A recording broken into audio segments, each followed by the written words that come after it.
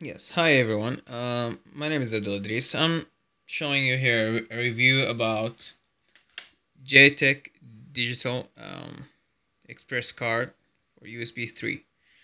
I bought this for maybe 10 bucks or so from Amazon, and I'm trying to test it after we unbox it. This is the box, and I installed it here. It's working. It's not bad actually. I'm transferring here some files. Not with it. I mean, I'm just using the regular USB 2 on my Seagate, and I have the other WD with the USB 3, and I'm plugging it to this card.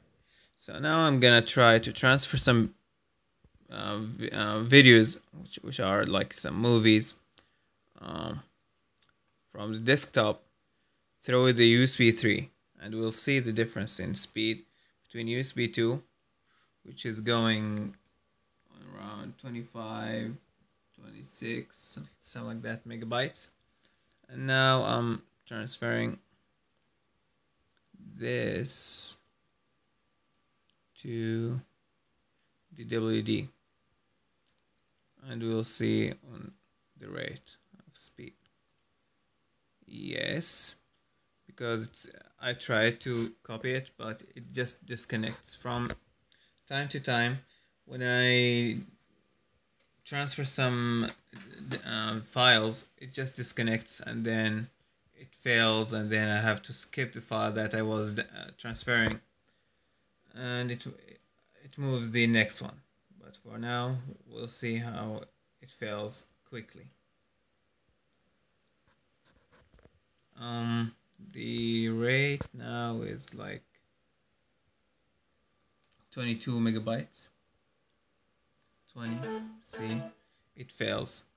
And then I see it disconnects, connect again. I don't know what's the problem.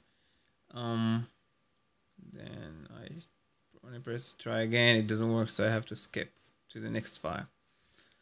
Then it goes. Let's see the speed. It's for now it's slower than the USB 2.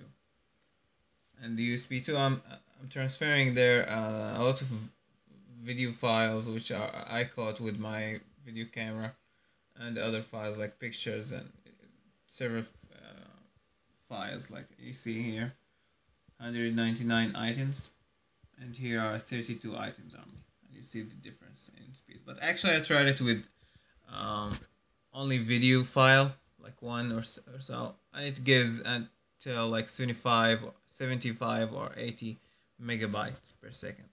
So it's not so bad, but it's really frustrating with this disconnection from time to time. That it really gives me a hard time. So um actually I don't recommend it to anyone, but if you really need it, it's not so bad. Alright, that's it. Thank you, and follow me.